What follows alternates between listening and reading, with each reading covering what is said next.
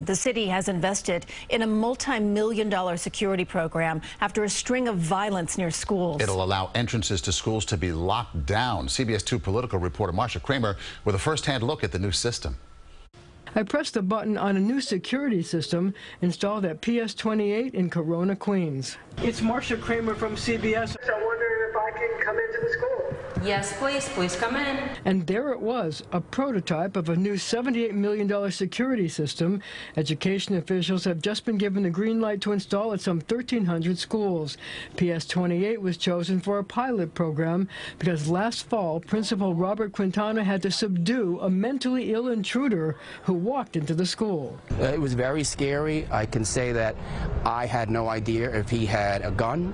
I had no idea if he had a knife, and that's why these locks are important, because we need to be able to make sure that our kids are safe. Mayor Adams and Schools Chancellor David Banks have made the ability to lock school entrances a major priority, especially in the wake of last year's school shooting in Uvalde, Texas, and a number of violent incidents near New York City school buildings. Quintana, who has a video on the school website showing parents how to easily get into the building, told me the system has also proved useful in domestic violence cases. We have problems with order of protection where exes come here and they want to pick up their kids. Interesting. They can't get in the building anymore. Mark Rampersant is chief of the Chancellor's Office of Safety and Prevention Partnerships. We are really looking at ways by which we can ensure that we are putting the best levels of safety and security in our schools, and this is just one layer of that safety.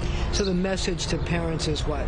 Is that you entrust your children to us to keep safe, and we are doing everything that we can in our school system to ensure the safety for not only you, but your children as well.